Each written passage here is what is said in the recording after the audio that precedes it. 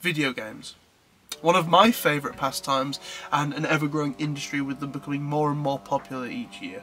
Known for not only being enjoyable, but also a creative medium, as can be seen in the Blackout's hit single video games. I just wanna play video games all the time and every day. Just wanna play video games. It's time to stop! Which is just true art, I'm sure you'll agree. The creation of video games is a long and expensive process, with care not just being given to the gameplay and the concept, but also to artwork and music, which the latter is what we're going to be looking at today. Now, as some of you may know, I'm a musician myself, so I clearly know what's good and what's not good.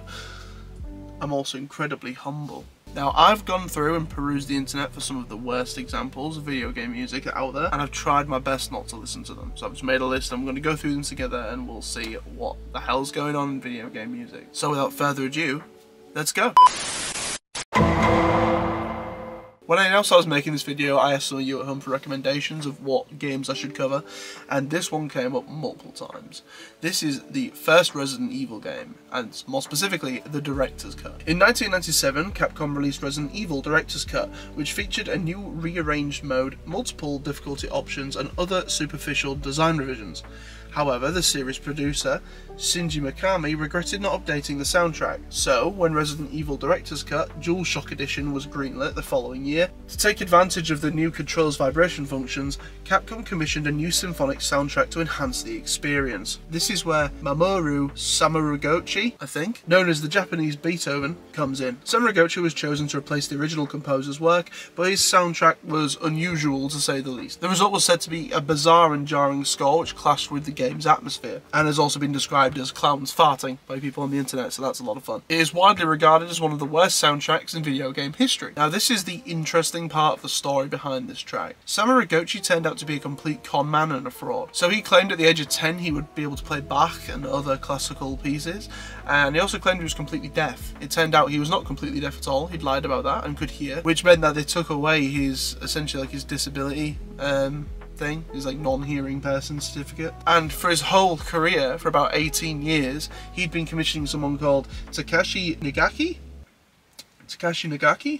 I think, who was a music professor, and he had been ghostwriting all of his stuff for him. And it was Nagaki who exposed that he wasn't deaf. But it has to be said that he can't be a very good music professor, because apparently this song sucks. So we're going to check it out and we're going to see if it does. So let's have a listen, shall we? So more specifically, the track we're listening to is Mansion Basement. Let's go.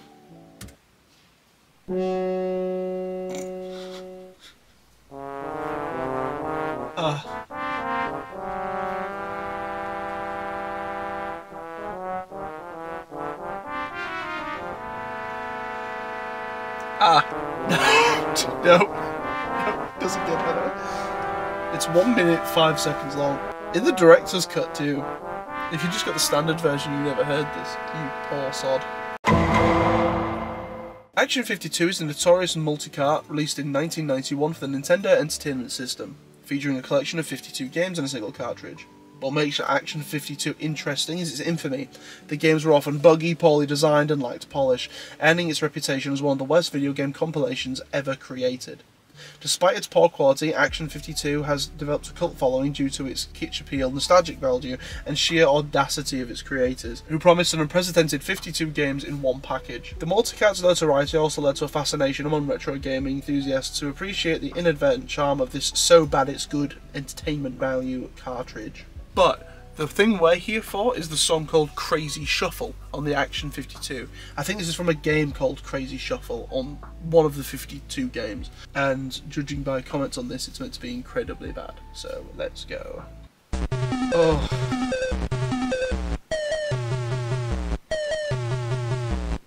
You know what this sounds like?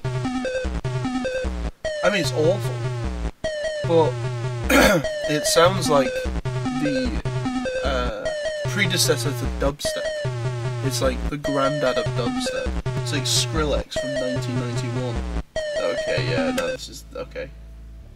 That's more annoying than anything. Guarantee that loops for the entire time you're playing that game. Holy shit. Yeah, that's bad. Although it's better than Mansion Basement. Mansion Basement was funnier. So, I don't know. I'll shut up now. This game is a port of a popular arcade shooter by Capcom, and even at the time was largely seen as passable. But from everything I've read, it was a pretty good game. A lot of people enjoyed it. 1942 only had a total of 2 songs for its entire 32 levels of the game, and most common was one being the theme tune, which you had to listen to for the entirety of the game, apart from a couple of places. This song has been described as both annoying and grating. 1942, here we go. I think I've played this game before, to be honest. I went to like a retro arcade thing and played it. It was good. 1942, here we go.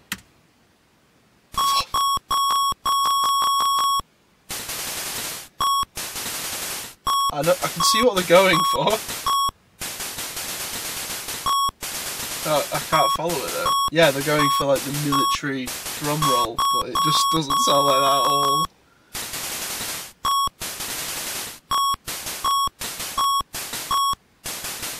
You know what it sounds like? You know what it sounds like? It sounds like someone in a supermarket, like scanning stuff.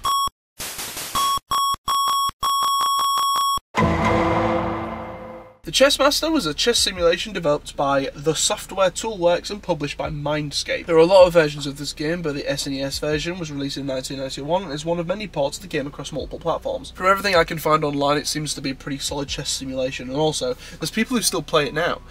I've found people on YouTube who are doing things in the game like the fastest checkmate ever and stuff like that. So yeah, interesting. This game allows you to play against other players and also the computer, but apparently the main theme is quite funny. It's meant to be bad, but not horrendous like Mansion Basement. So this is the Chessmaster. Go.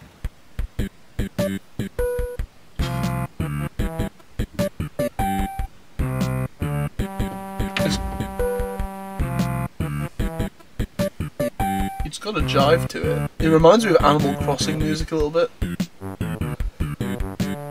I do like that guy who's just staring at me there. That's what the comments say on this one. This is just on. It sounds like the Seinfeld theme waking up. I actually quite like the Chessmaster theme. I'm not gonna lie. Cruising USA is a racing game developed by Midway and released on the Nintendo 64 in 1996. The game is an arcade port of the first title in the Cruising series. It features fast-paced gameplay with players racing across the United States in one of 4 cars. This game received a bit of a mixed reception at launch, but it seems to be okay. So let's have a listen.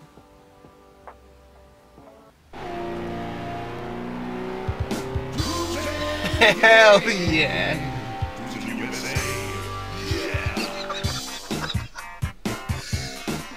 That's so goofy. I think we should do a cover of this.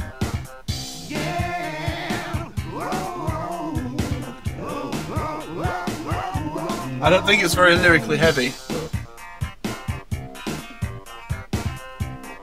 That's a jam. Why is that on lists of the worst music ever? I actually like that. That's very cheesy, but very campy. But I like that. That's fun.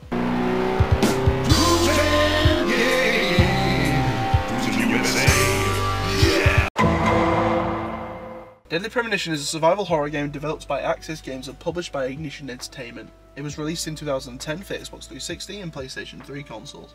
The game is known for its unique blend of horror, mystery and humour, as well as a quirky and often bizarre gameplay mechanics. The track here is called The Red Room Theme, and people online tell me that it's got a strange saxophone part in it. I know this game sort of pulls on quite a lot of noir vibes from what I've seen in the past. This is a much older game than... older? Newer? This is a much newer game than the other ones we've seen. It'll be interesting to see how this sounds. It won't be 8-bit, hopefully. So, alright, let's go. Deadly Premonition, Red Room Theme.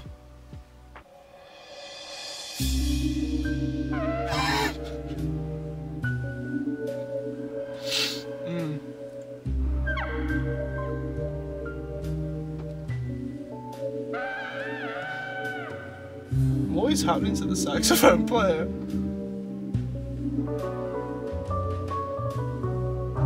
It's not as bad now. Oh, it sounds like an elephant. This might just be an elephant. Honestly.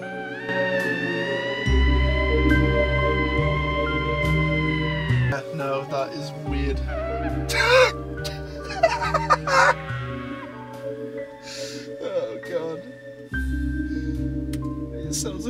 pain!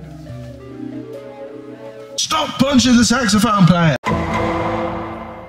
Extreme Paintball is a first-person shooter developed by Head Games Publishing and released in 1998 for PC. The game features 3D graphics with players navigating through outdoor environments such as forests, deserts and urban areas. There's also a space station for some reason.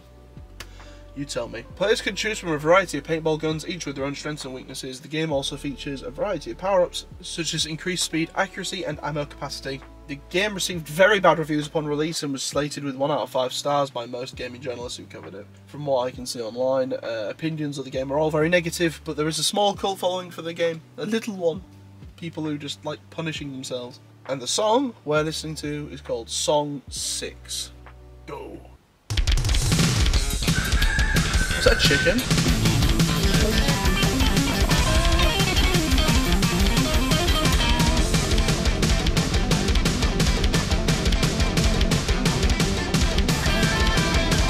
Damn.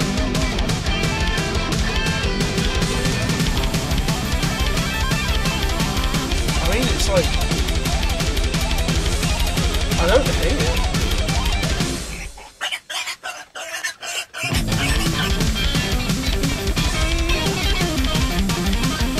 Pig? Alright, I need to stop it. I was completely bewildered by that. Yeah, there's a comment here which calls it seizure metal. Yeah, I agree with that. Maybe we should start playing seizure metal in my band. Taz-Mania is a classic platformer game based on the Looney Tunes character Taz, the Tasmanian Devil. The game was developed by Sega and released in 1992 for the Sega Genesis, also known as the Mega Drive outside of North America. In Taz-Mania, players control Taz as he navigates through various levels in the Australian outback. The game features side-scrolling platforming, with Taz being able to run, jump, spin his way through obstacles. Taz's signature spin attack is used to defeat enemies and even break certain blocks. The game has a total of 7 worlds, each with 5 levels, plus a final boss level. The levels are filled with Looney Tunes charm, featuring cameos from other characters like Bugs Bunny, Daffy Duck and Porky Pig. Now, when I was researching this game, because I've never played Taz-Mania, I've never even seen Taz-Mania before, but I found an article thing which somebody said it features Taz's favourite food, bananas. Since when has Taz's favourite food been bananas? Doesn't he just eat anything? Isn't that his shtick, that he just eats and destroys everything? Is that just me? Leave a comment, leave a comment. Did you know his favourite food is bananas, or is this person just wrong and it's not bananas? I have no idea.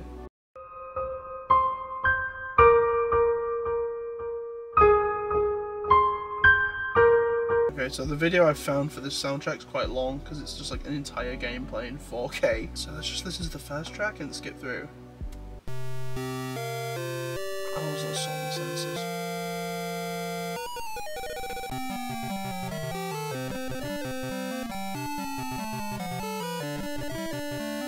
Oh, what was that? I'm sure I've seen a Flintstones game with the same music somewhere. Oh god.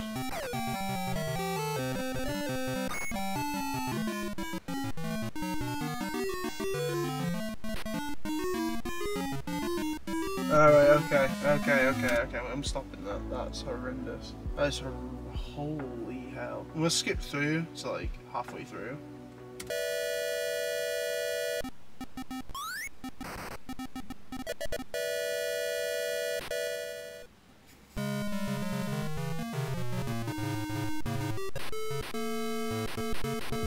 It's just nonsense. There's no like, I will say the first track, it's like they had the thing going for it. Like he knew what he was doing there, but then it just completely lost it. And that sound it makes when the thing goes up, awful. Wow, I'm just sad now. Rygar is a classic action-adventure game developed by Tecmo and released in 1987 for the Nintendo Entertainment System. In Rygar, you play as the titular hero Rygar, a legendary warrior tasked with defeating the evil king Ligar,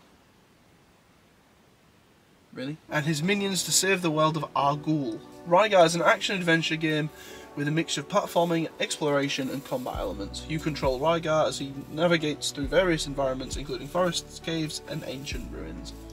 The track we're listening to today though is called Dorigo's Palace. 3, 2, 1, Dorigo.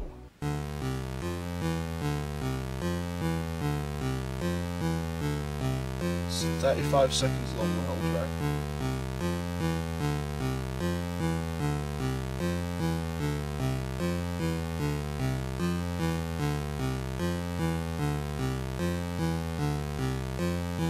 going to drop in a minute. It's not going to drop, is it? It's just going to...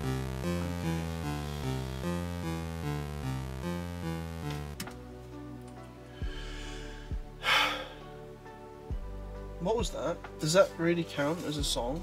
These aren't even funny anymore, they're just sad.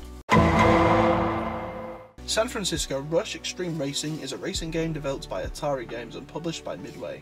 Released for the N64 in November 1997, the game features 8 unique race cars and 6 different tracks, with the ability to learn shortcuts and alternate routes. The game has a 2-player mode where you and a friend can race against each other, along with 4 other computer-controlled opponents for a total of 6 races on the track at once. This game was well received and is still regarded as a very good racing game for the period, and it's a cult classic. The song we're here to hear is called Rave Rush. Rave Rush. Let's go. 2, 1.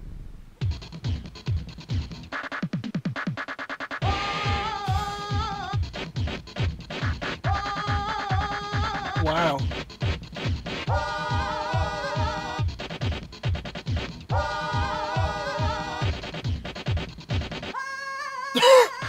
The pitch shift. It's like somebody who doesn't know what rave music is explained what it is to somebody who didn't understand him properly, and then that guy tried to make rave music. Oh, a bit bass.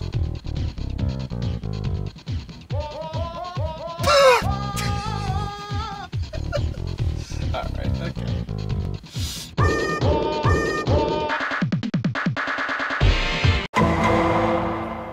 Crazy Bus is an arcade game developed by Sega and released in 1989. This is maybe one of the most hated games I've researched.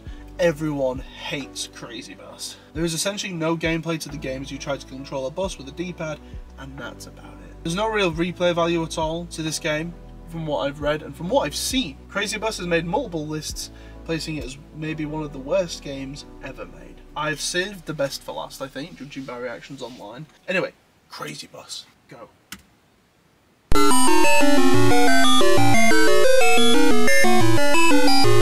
What? Oh, I accidentally clicked off Crazy Bus. I'm saved. Back in. You get thrown in a CIA prison cell and they're torturing you, so they play this for 10 hours. What is going on? It's 2 minutes 35 long. That's enough of that for one day, I think. Thank you for watching, and I'm sorry for subjecting you to that. That was really something. I hope your eardrums are intact after all this, and I look forward to seeing you in the next